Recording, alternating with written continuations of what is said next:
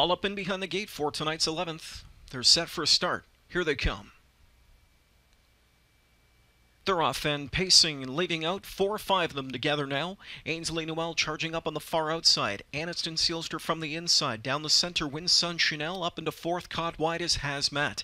Back there 5th, Mock Meter. 6th away from the inside, Lady Spartacus. 7th inside to Little Miss Sporty. 8th away, Twin Be Honor. 9th in behind her is Abby Jade Hanover, trailing as Lady Hotshot.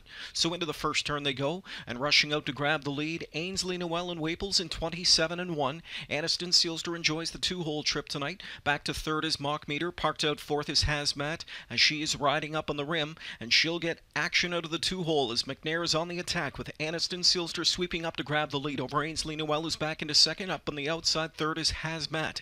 4th inside to Mock Meter.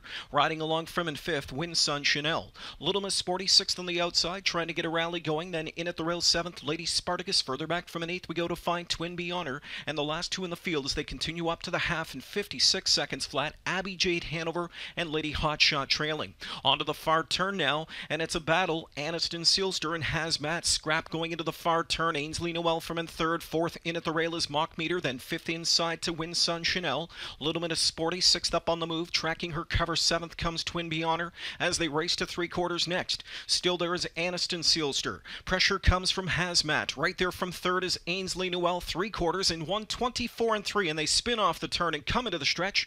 Aniston Sealster still there with the lead. Ainsley Noel is in the pocket spot from in 2nd. Hazmat in 3rd. Little Miss Sporty roaring up on the outside 4th. Deep stretch lead, and it's still Aniston Sealster there by 2 lengths. Little Miss Sporty brushing up late. Ainsley Noel looks for late room 3rd. Far outside is Abby Jade Hanover. The one to catch is Aniston Sealster. She's almost there, and it's Aniston Sealster to win.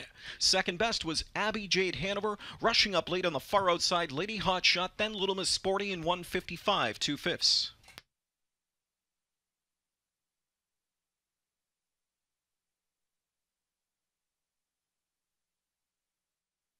Back to victory lane, back-to-back wins for the 2 Aniston Sealster. 3-year-old Mach 3 filly out of the Estrellas mare. Angelina Sealster is owned by Lindsay and Connie Rankin of Lexington, Michigan. Greg McNair trains his son Doug McNair, winning driver. Aniston Sealster, victory 4 and 15 this year. She wins in 1:55 2/5.